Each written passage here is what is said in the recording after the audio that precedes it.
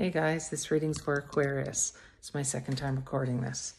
My mind went kind of bloop. So anyway, we'll start with the Knight of Wands.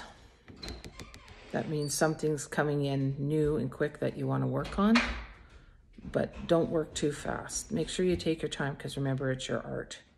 This is your passion and what you want to do.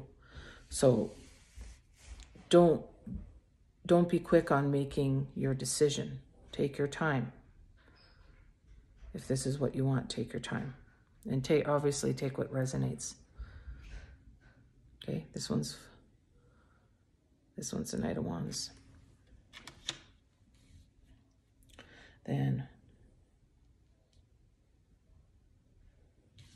I'll do this one. Seven of Pentacles.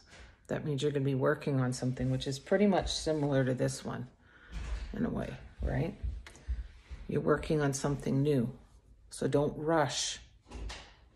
Don't rush into it. Like I said, take your time. If you take their time and you work on it, great things will come.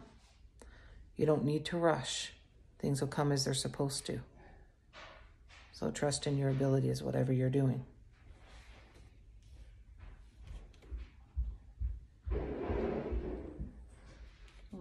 This one.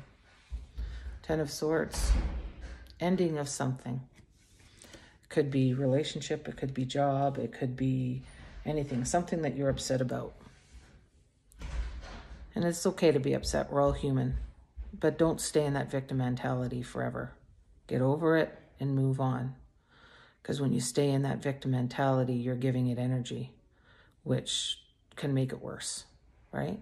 Have a good cry, have a scream, be upset for the time you need, do what you need to kind of get over it and move on.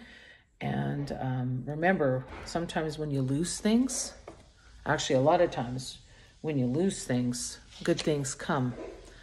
It's kind of like